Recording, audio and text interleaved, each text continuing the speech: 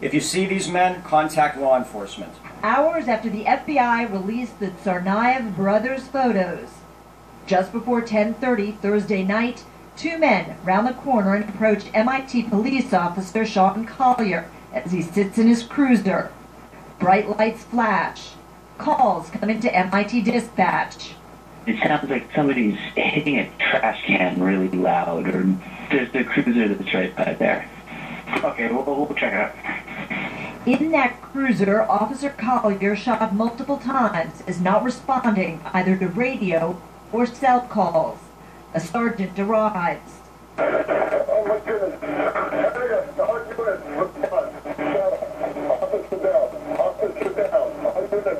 Collier has a slight pulse but is bleeding badly.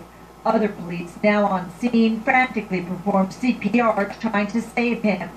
His gun belt is removed. Blood visible on the gun handle. Prosecutors say Dzhokhar and Tamerlan Tsarnaev tried to steal the firearm, which was triple locked in its holster. An MIT student rides by on a bike. He testified seeing a young guy leaning into the cruiser. Quote, "He snapped up and turned around. He looked startled. I made eye contact. He had a big nose. He was wearing a dark sweatshirt and hat."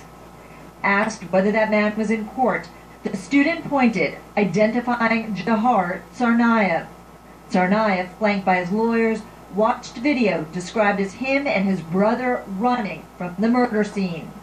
Earlier in the day, the jury, along with Tsarnaev, were shown bomb components, including a twisted 8-inch piece of a pressure cooker, BBs and nails used as shrapnel,